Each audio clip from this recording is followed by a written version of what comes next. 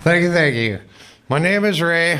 I've been in Alaska 14 years now, and I was living for quite a while up to Steese Highway, about mile 42.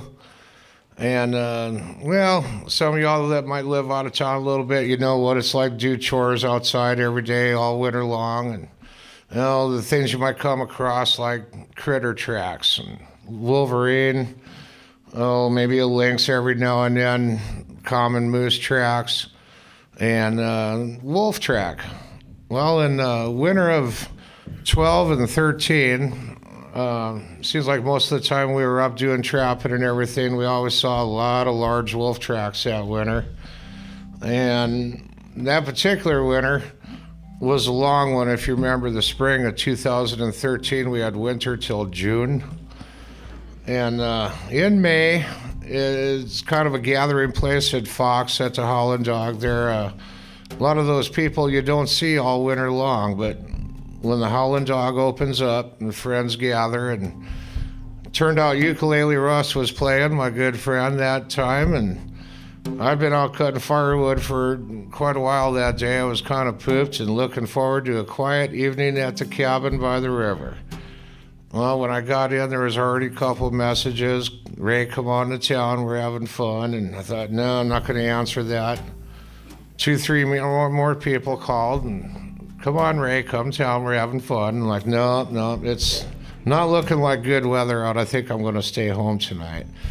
So finally, about 9:30, 10 o'clock, I got my second wind, and well, okay, so when you live that far out of town, every time you go to town, you want to make it count. You need to get groceries or something, and I thought, well, I am kind of low on chainsaw gas, so now I got a reason to go to town.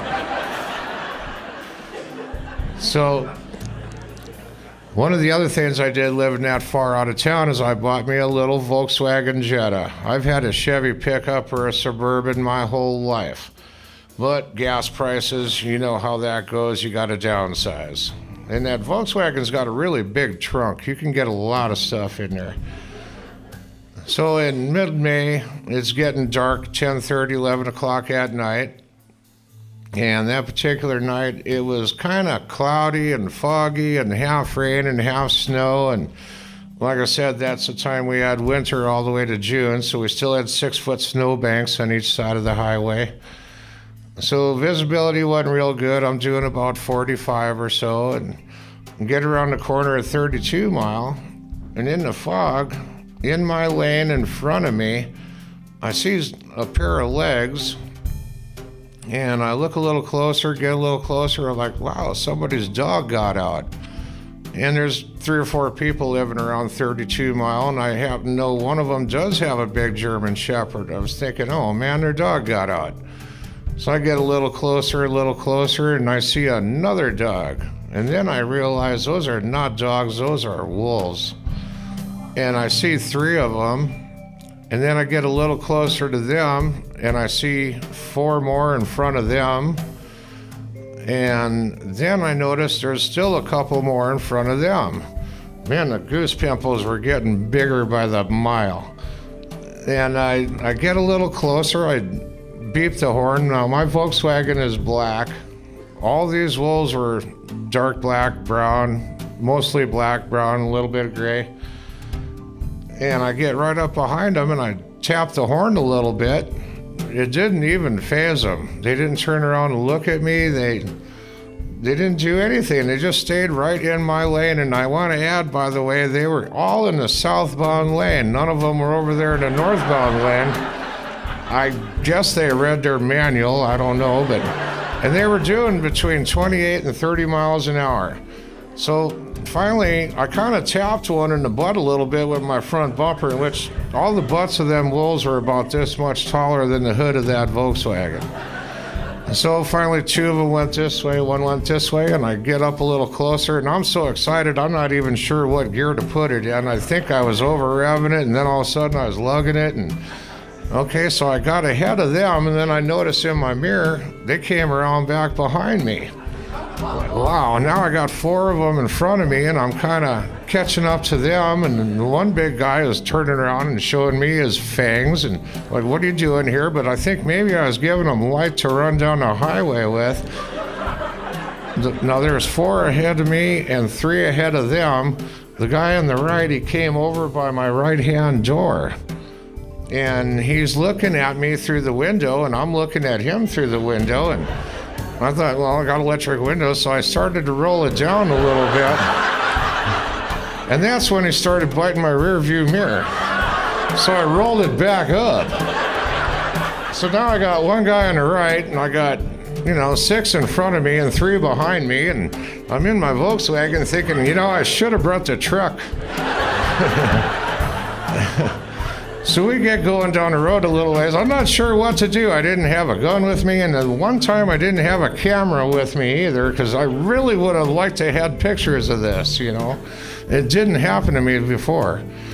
So we get down the road a little bit, and I think they were getting tired of me being with them, and that's when I noticed there was one wolf way up front, about 1/8 of a mile way up front, or maybe a little less than that, but I could see him even in the fog. So gradually, they all started peeling off and jumping over the snowbank, and I'm still doing about 25 to 30 miles an hour.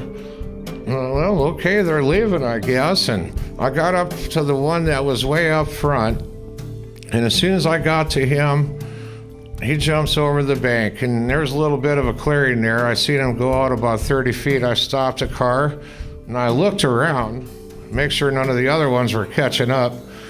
And I just stopped, I got out of the car, and I looked at him, and he was over there. He sat down in the snow, and he was looking at me, catching his breath. And then he did, and he stood up, and he kind of bowed. And then he ran off in the woods. And I'm looking around still, I don't see the other ones. I said, well, I guess I can go to town now. Gridlock in Chattanooga. So I get to town, and I had a couple sodas, and I said hello to everybody and told them my wolf story, and it was a lot of fun doing that. But, I just couldn't stay there any longer. I wanted to go back up there between mile 32 and 30. I think I needed to keep going. Maybe I could have catching them going the other way. I don't know. So I went up there, and I just drove 20 miles an hour through those 3 miles, but I never did see them. And it was really getting foggy then, so top speed on the highway that night probably was about 35. I got back home. I couldn't think about anything else. I stayed up late still thinking about it. I went to bed dreaming about it. I woke up early the next morning, and I got a friend of mine at 32 Mile. His name is Paul, and I called him and I told him what happened. He says, Ray, you were up last night watching one of them Twilight movies, weren't you? I'm like, no, man, it really happened, I swear. He says, okay. So we all go about our day, and a couple hours later, Paul calls me back. He goes, hey, man, I see hundreds of wolf tracks going from the river to the highway, and that's at 32 Mile. And then he says, I see where they're going towards the lodge. And I said, see? And then later on that day, of course, word got to Chattanooga Lodge what had all happened in one of my stories, and everybody thought, oh, yeah, right. But I guess somebody found that day just a mile north of the lodge where a pack of wolves took down a cow moose right there on the highway. There was a trail of blood going over the bank, and people followed it, and they'd seen where the moose had been taken down. So Ronnie Franklin from Chattanooga Lodge called me up, and he said, well, I heard your story, and I just wanted you to know we verified it. So then I went to the lodge to tell the story to everybody, and I found out that this story is worth anywhere from 2 to 5 beers every time I tell it. So thank you, wolves. And I was a truck driver most of my life. I got almost 2 million miles on me, but that 1.5 miles there was one I'll never forget. There's nothing like that at Disney World, and only in Alaska. Thank you.